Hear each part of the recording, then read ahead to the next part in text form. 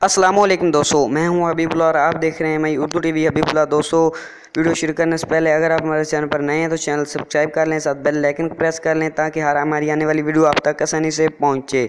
वक्त ज़ाया किए बगैर बढ़ते हैं वीडियो की तरफ। मालिक की इजाज़त के बगैर वाईफाई इस्तेमाल करना हराम। किसी को मुफ्त का वाईफाई मिल जाए तो गोया उसे बहुत बड़ी नेमत मिल गई, मगर किसी का वाईफाई इसकी इजाज़त के बगैर इस्तेमाल करने वाले खबरदार हो जाएं। दुबई के सरकारी महकमे department of Islamic affair and charitable activities ने फतवा जारी कर दिया है।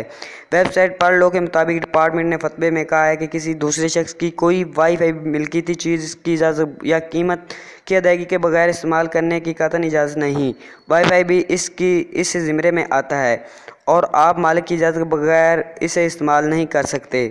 डिपार्टमेंट के डायरेक्टर डॉक्टर अहमद अलहाद का कहना था कि वाईफाई की चोरी भी दीगर चोरियों की तरह हराम और गुनाह है और वाईफाई कनेक्शन के मालिक को हक हासिल है कि वो चोर के खिलाफ कानूनी कार्रवाई की दरख्वास्त दे सके।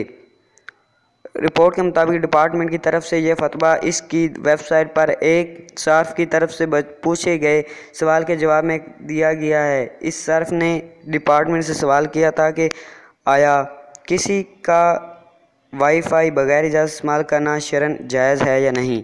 दोस्तों, अगर आज की वीडियो हमारी अच्छी लगे तो लाइक और शेयर ज़रूर कीजिएगा, अपने दोस्तों तक ज़रूर पहुंचाइए। अगर आप हमारे चैनल पर नए हैं तो चैनल सब्सक्राइब कर लें, साथ बेल आइकन को प्रेस कर लें, ऑल नोटिफिकेशन सेलेक्ट कर लें। So like very much. मिलेंगे नेक्स्ट वीडियो में, दुआओं में याद रखना। अल्लाह हाफ़िज़।